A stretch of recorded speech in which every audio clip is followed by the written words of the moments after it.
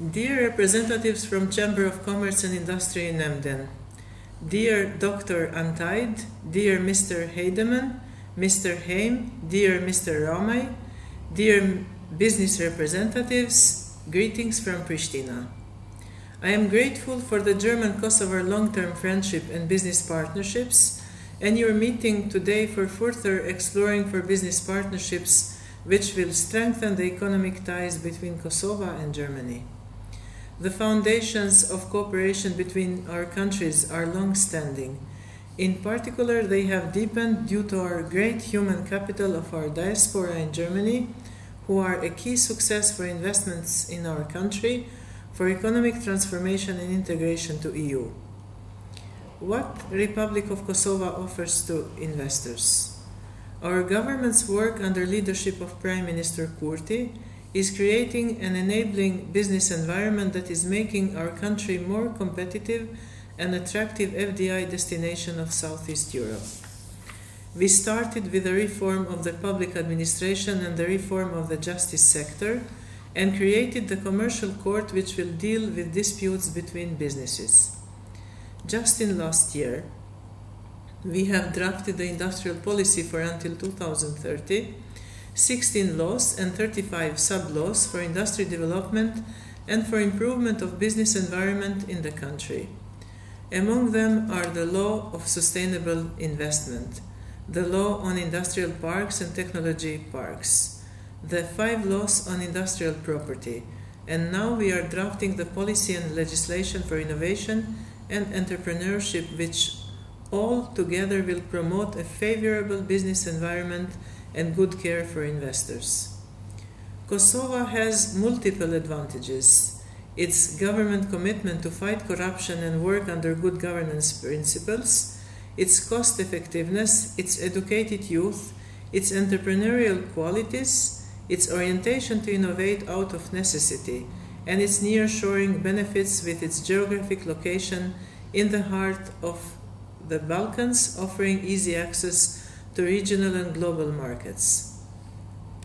We have made progress on infrastructure highways and internet penetration rate at 96.6% in this year, which has improved connectivity and speed up trade opportunities.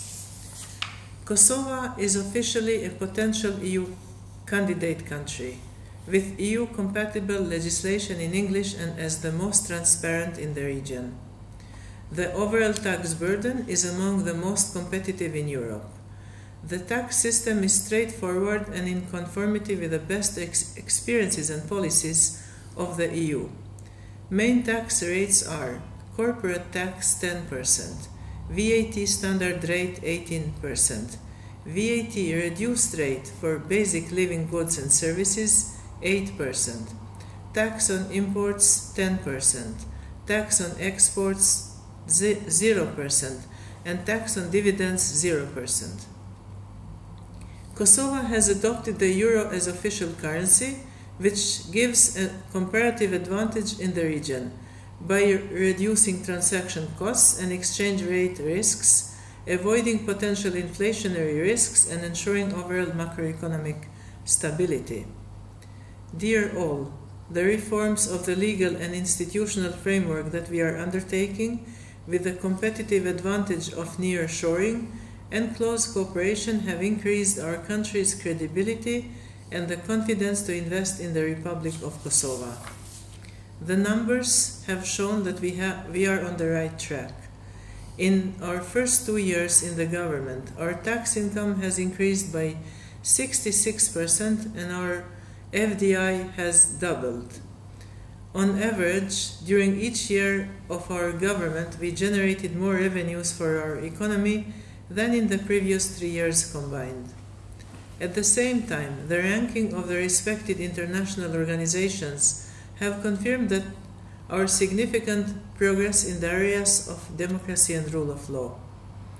Dear all, for your interest, I want to share with you also that I am traveling today to Brussels to sign the EU agreement for Kosovo's participation on the European Union Single Market Programme for the period of 2021-27, which agreement will offer many benefits for our citizens and businesses, including increased access to market and greater opportunities for trade. Finally, I want to express my gratitude to the people and the Federal Republic of Germany for being a strong supporter of Kosovo's statehood and sovereignty and development, and for providing significant support to Kosovo's Euro-Atlantic integration aspirations, including visa liberalization and membership in international organizations.